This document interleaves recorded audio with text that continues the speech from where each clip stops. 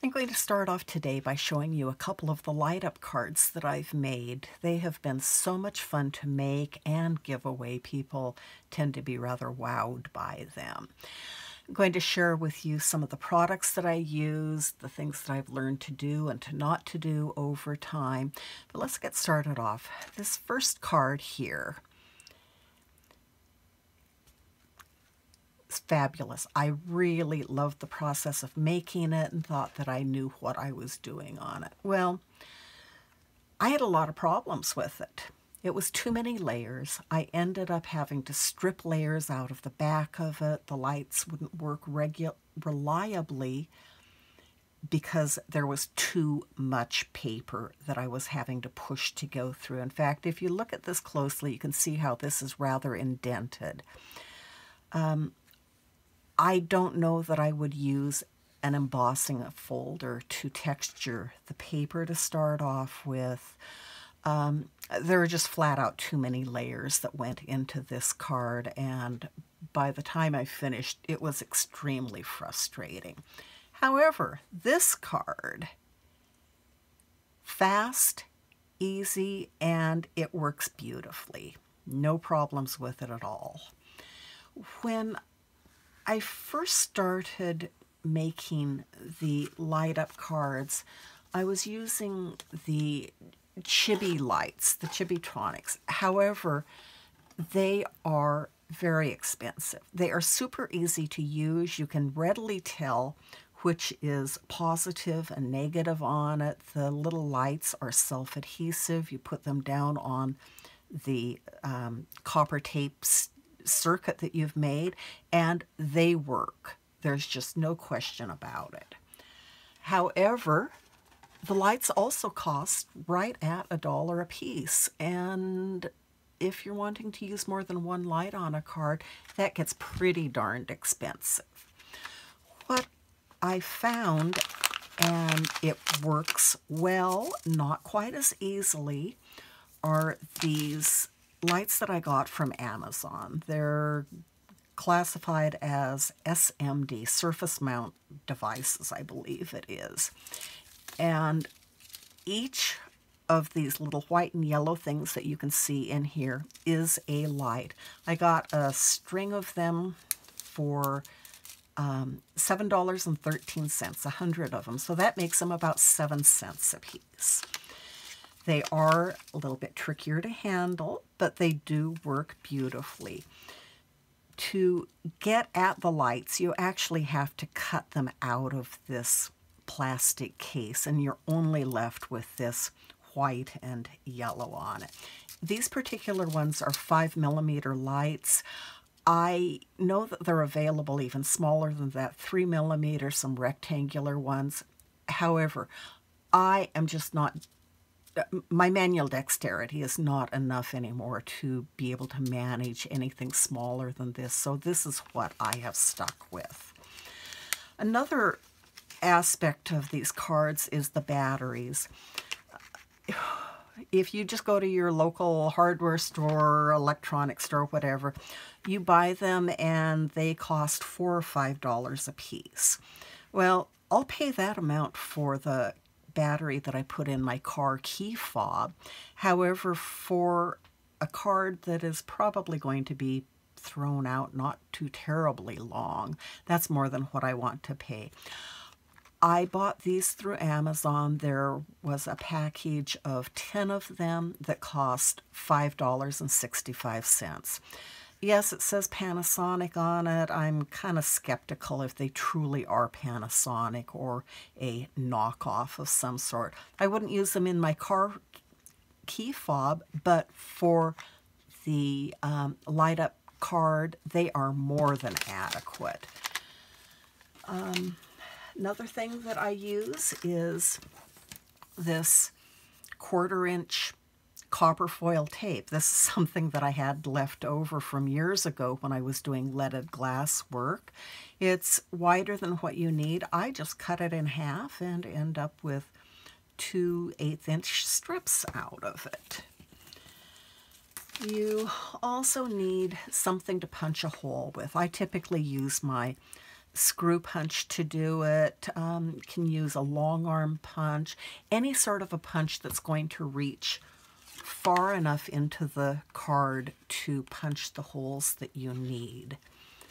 I also use my dies and my Big Shot machine to punch holes in the foam that I need to do. And speaking of foam, I've seen ones that are done with layers of the 3M foam tape. I prefer using a solid sheet of craft foam. That just gives full support over the whole thing. You don't have any bleed through of the lights that goes around the area. And there are little tricks to dealing with that. Another highly sophisticated thing that I use to attach the lights is packing tape. And let's see. Oh, okay, now to get to the adhesives that I've used.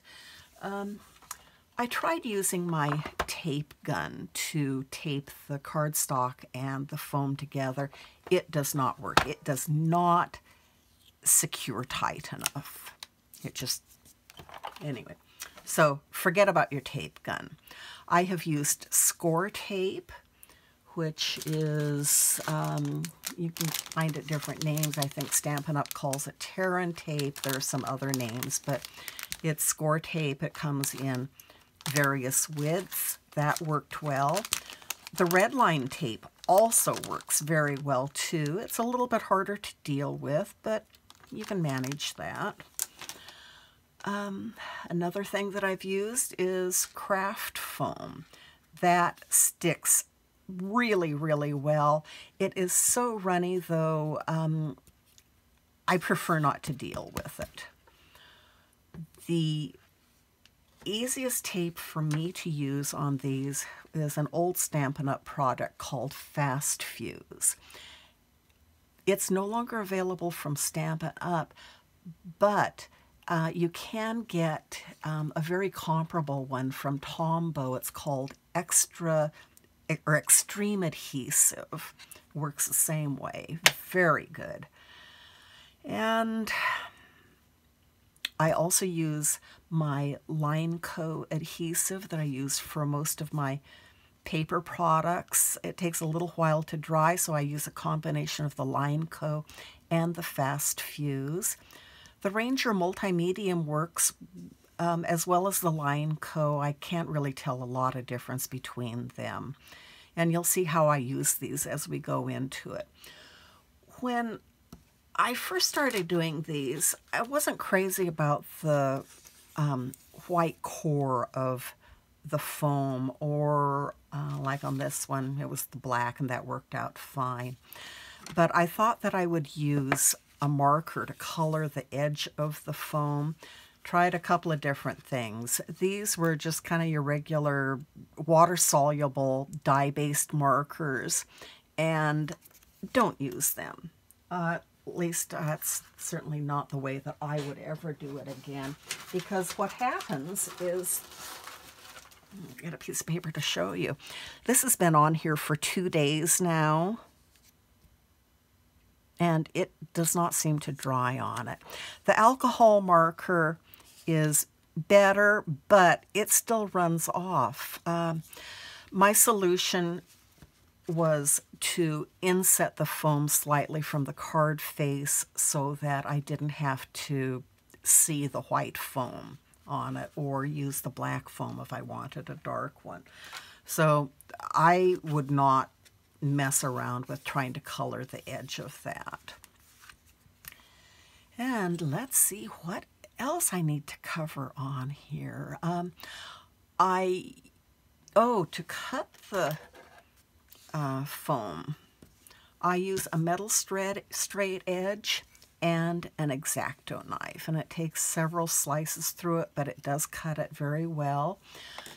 And to cut the holes in the foam for the spots that the lights will shine through and where the battery will go through, I just have a 1-inch square die that I use for the battery portion, and then the area that the lights shine through, just whatever kind of a die, or even just using your X-Acto knife and roughing out the opening there. It's not hard to do. I tried using a rotary cutter and that did not work well at all. Scissors work too. You're more likely to have a little bit of a jagged edge on it. My preference is a metal straight edge and an X-Acto knife. So let's go ahead and get started on this, and I will show you how I made this particular card. Let's have fun today. I just thought about one more thing that I really need to talk about on this, and this is the foam that I use. What I'm using today and have been using for the most part is 6mm foam, because that's what I have and I wasn't going to buy any new stuff. I had tried 4mm foam and some thinner, and it just was not quite thick enough. I had problems working with it. The 5mm foam is probably a better size. You wouldn't need to use some shims in it with the battery, but I show you how to work with it. If you have 5mm, go ahead and try it. I'm not going to guarantee whether it will or won't work on that. What I am using is the 6mm foam. I'm not going to cover the design construction of a card front other than how it specifically applies to this light-up process. For many of the cards I've made, I only do a stamped front with minimal layers to make the process of cutting the holes for the lights to shine through very simple. Having said that, however, I will tell you exactly what I did for this particular card. I started off with an A2 side fold card that's made out of Neenah 110-pound solar white cardstock. I then matted the front of it to totally cover it. The next part is the front card panel. It is 4 by 5 1/4 finished. When I plan the layout of the card, you need to remember that you will have cutouts in the foam behind this for the lights to shine through here. And also I'm planning on putting the battery in its little cover down here. You need to plan that the cutouts are not going to be any closer than 1/4 inch to the edge of that foam. All right, next thing is the craft foam. I cut this one 3 7/8 by 5 1/8 inches. The reason for that dimension is that I want to have the foam just slightly smaller than the card front, because it seems like no matter how careful I am, there is always some little wow that is in the edge of it, and I want to make sure that none of the foam shows around the edge of that front panel. The next piece of paper that you'll need is a piece of black or another dark, dense cardstock.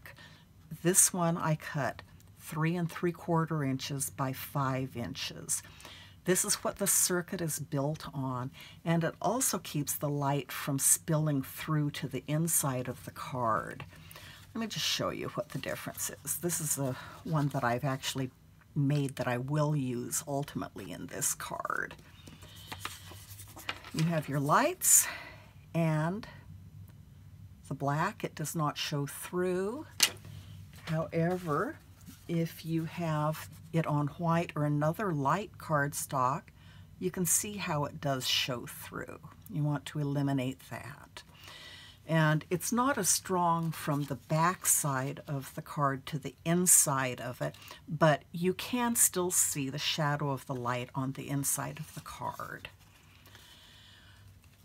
Having said that, what I'm going to do, though, to actually show you the building of the circuit is I will do it on white cardstock, since you cannot see any of the lines that I'll draw on the black, and I'll show you a workaround if you need to use a lighter colored cardstock.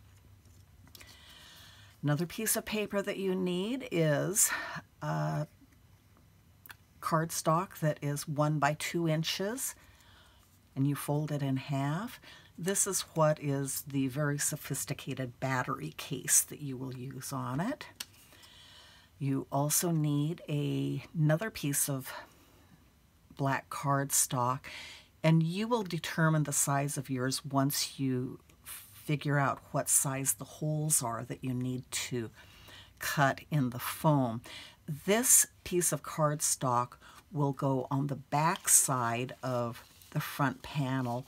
Again, it is to keep the lights from shining through. If you don't have something there, it will just spill all over around it, and you'll have very specific points of light. However, with the black cardstock, it will only show through the holes that you punch in this. Now, you'll also need a piece of vellum that you will put behind the holes that you punch in here to diffuse the light. This is a very heavy-duty piece of vellum, and I only need to use 1 layer of it, but I've used lighter weight vellum, and I have ended up using up to 4 layers of a lighter weight vellum. It's a matter of personal preference. Depends on how diffuse you want to have the light that's shining through. Now, then you have these funny little pieces. These are based on the size of the opening for the battery. The size of that opening that has worked well for all of the cards that I've made using the battery that I use is a 1-inch square opening. Well, because the foam that I'm using is 6mm foam, and it is slightly too thick, but that's what I had, so I'm using it, I needed to have some shims to add to the top of the battery case here, so that there was not such a hole that you had to push too hard in the card panel. And it depends on the thickness of your foam and the thickness of the shims that you're using. I cut half a dozen of them. I will probably end up using 3 of them on here. I'll have to give that a try as I'm working on it. Okay, so let's just get started on this. The first thing that you'll need to do is attach this piece of black to the back of your card front. And that, again, is to keep the light from spilling through the opening all over the area, and just focus it on the openings that you're cutting in your card front. So, got that on there now. And the next thing is to actually punch the holes in the card front. I'm using a Japanese screw punch that I used from my bookbinding days. However, you can use just a regular hole punch, a long arm hole punch, anything that will give you long enough access to the points that you need to poke the holes through. One time I also borrowed a decorative punch from a friend and had star shapes on it. Well, I am not trying to be too gentle with this.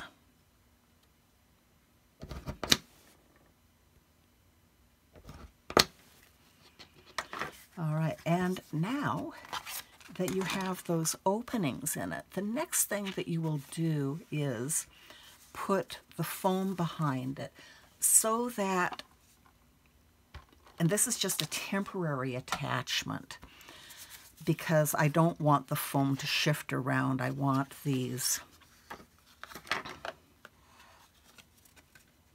I need to finish punching that one hole through.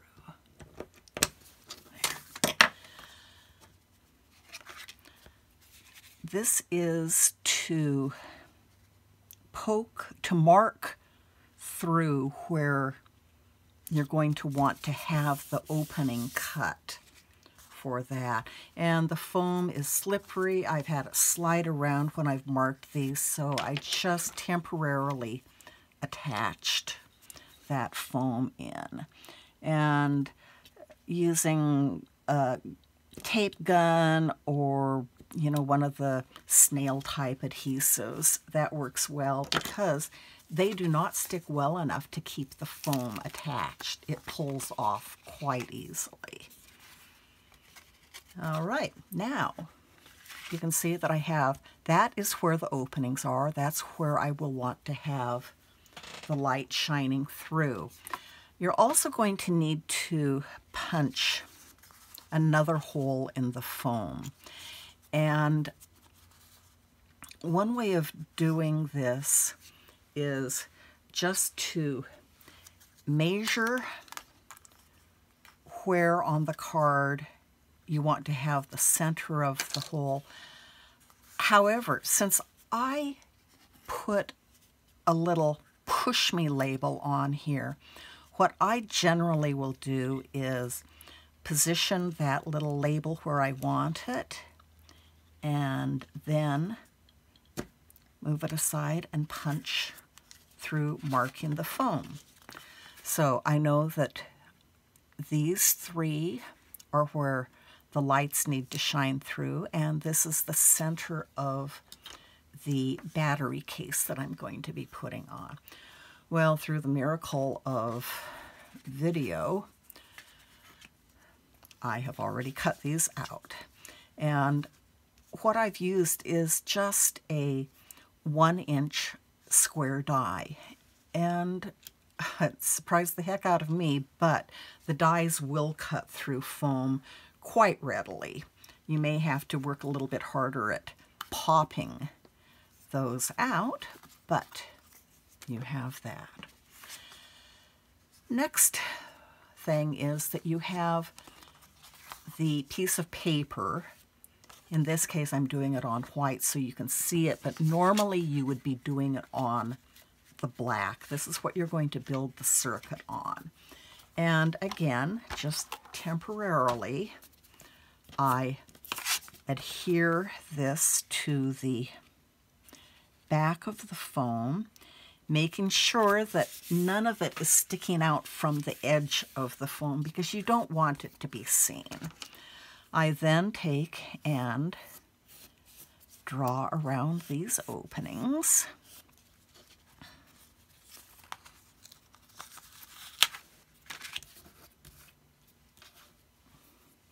And I know then that this is where the lights will go, and this is where the battery case will go. What I will do now also is just lightly position this over here so that I know approximately where in that the lights are going to go, and it's right about through the middle of that. I will now, before I lose it, attach the vellum to the back of this. And like I said, if you are using a lighter weight vellum, you may need to use more than one layer of it. But here you have that, and you can audition how it looks. I think that's just fine for me. The part of building a circuit is quite easy. Since I just do not want to have the light shining through this, and I'm going to go ahead and use this for another similar card, what I'll do is put a piece of black cardstock over that area, and that will sufficiently cover the to keep the light from shining through. It just needs to be just bigger than what the opening is. And now this highly sophisticated battery case, the 1" by 2" paper that's folded in half, I will glue that in here.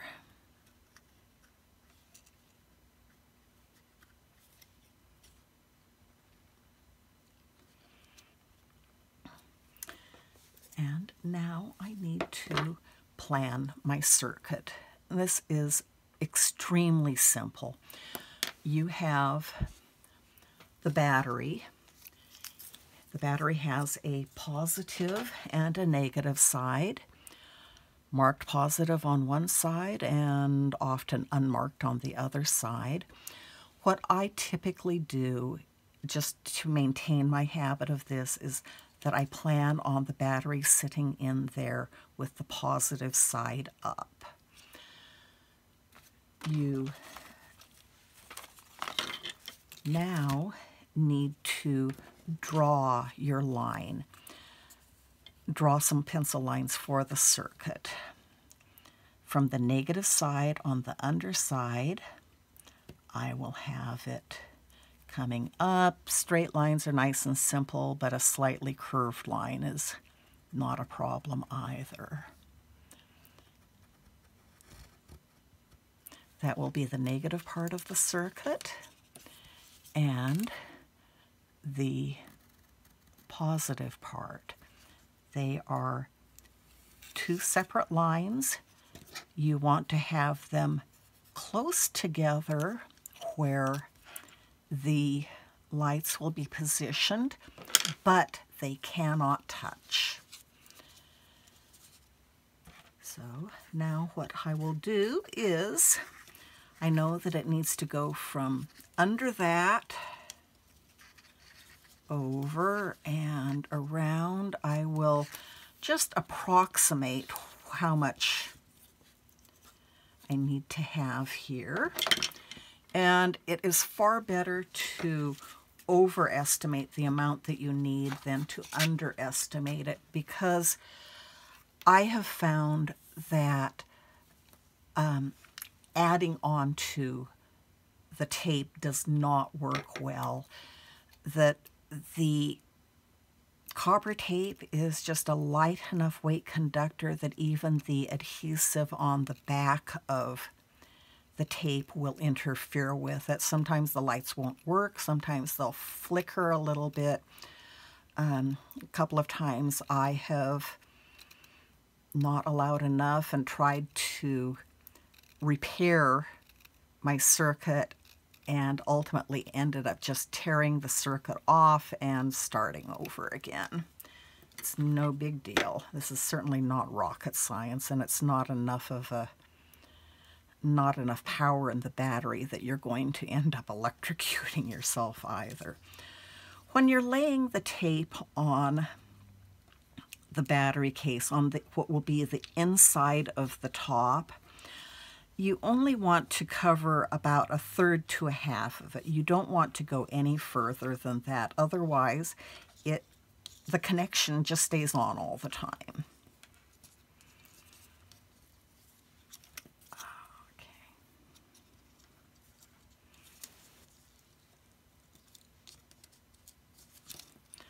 And until I have everything installed and I know that it's working properly, I don't burnish it down. I'm just lightly setting this in place. And when I come to a corner, I bend back away from the corner and then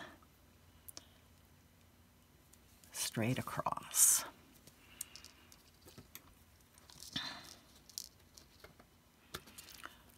Keep in mind, you want the area in here close, but you do not want the copper tape to touch in there.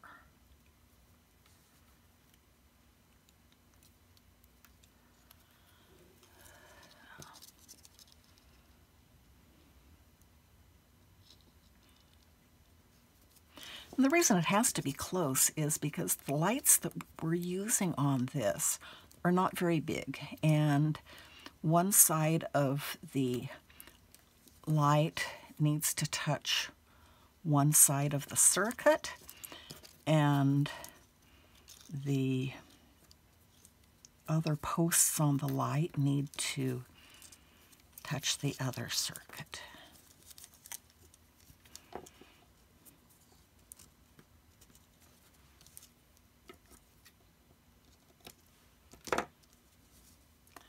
All right, now the next thing that I do in here, because you don't want the battery just floating around there loose, I use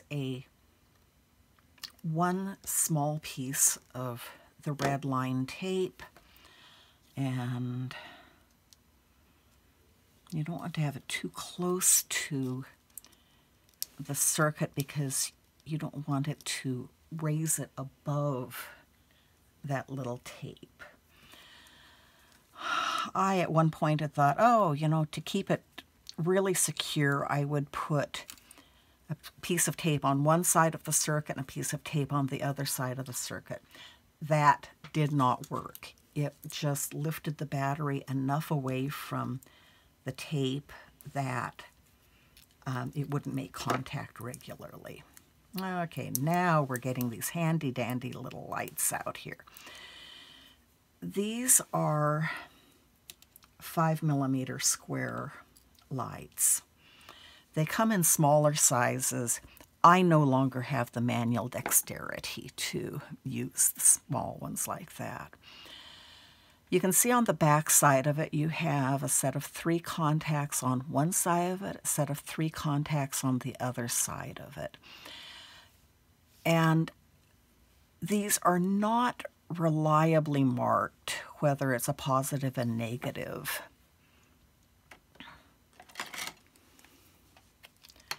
Side of it. So I will just hold it down in place. Usually just use my finger and I can see through it, but you probably can't see through my fingers on this. All right, that one is right. If I had turned it the other way, it won't light up because the light does have a positive and a negative. So let's just double check this again.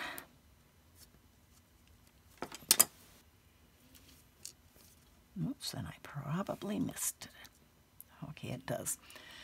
The next part of this process is that I take a strip of packing tape. I lay it over the battery and firmly secure it to one side of it. Then, holding it in place without sticking the tape down on the other side, I make sure that the light is lighting up. And it is, so then I secure that. I decided I wanted to have 2 lights behind these candle flames, so repeat the process with the next light. And I want to make sure that it's able to be in direct contact with the copper tape that the... Okay, so that one is the right, on there the right direction. Again, another piece of tape. I was a little bit generous on that, so...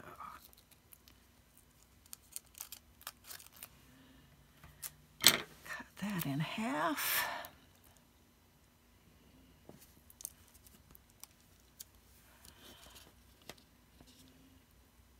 And both of those lights are working well, so now I can burnish the tape down around it. One other thing that I had learned on this was that I had initially thought that a small dot of glue behind the lights in addition to the packing tape would help secure the lights in place. No, what it did was that it kept the lights up enough that the contact was not reliable and I ended up with flickering lights, or sometimes lights that just completely would not light up. Right, now we have this. The next part of this process is to take your foam that you have cut the holes in and adhere it down to your little circuit board.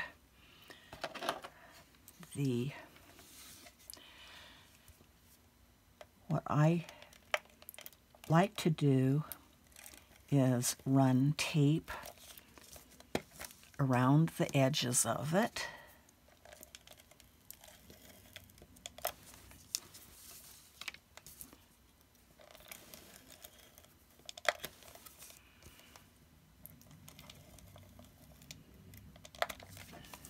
And another strip through the middle of it. Running tape over the copper tape is not a problem at all. Then I like to put some glue in here too. The tape holds it in place long enough and well enough for the glue to secure.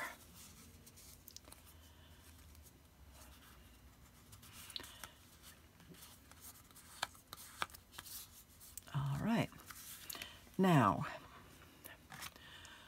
what you do is lay this over, and on this one I'm having to push pretty hard in order to make contact with that. So what I'm going to do is start with my shims. I know that I will need at least 2 shims there. So I will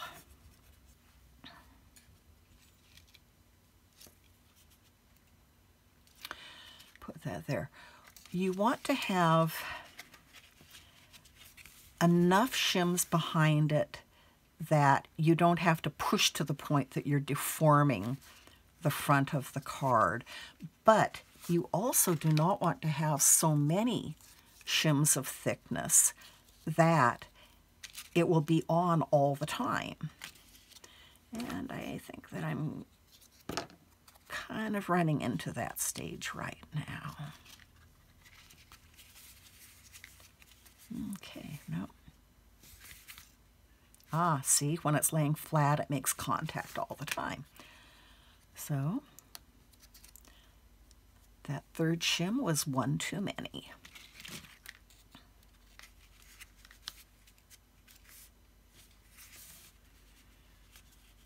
Okay, that part of it's done. Now again, I will run my tape through here, around the edge of it.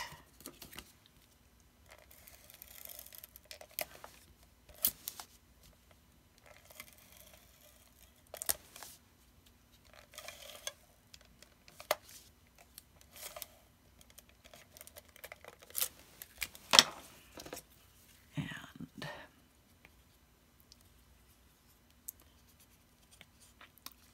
some glue on here, and I'm getting well and truly stuck to it.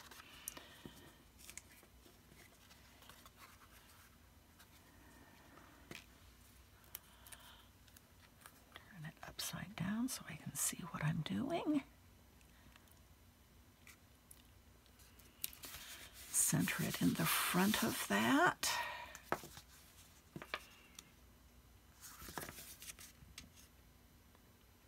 And I have the card front put together.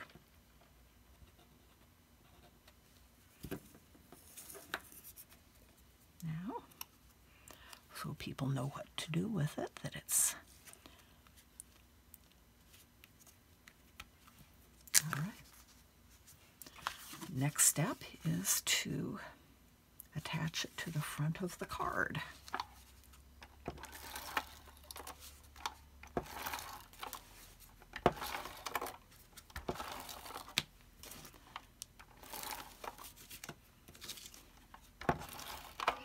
And since there is so much bulk to this between all the cardstock and the craft foam, I probably over tape it, but I just don't want it to come out.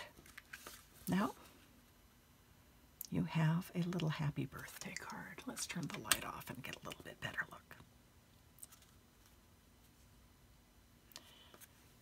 So enjoy. This card has been a lot of fun to make, and people really seem to enjoy getting them too. Thank you.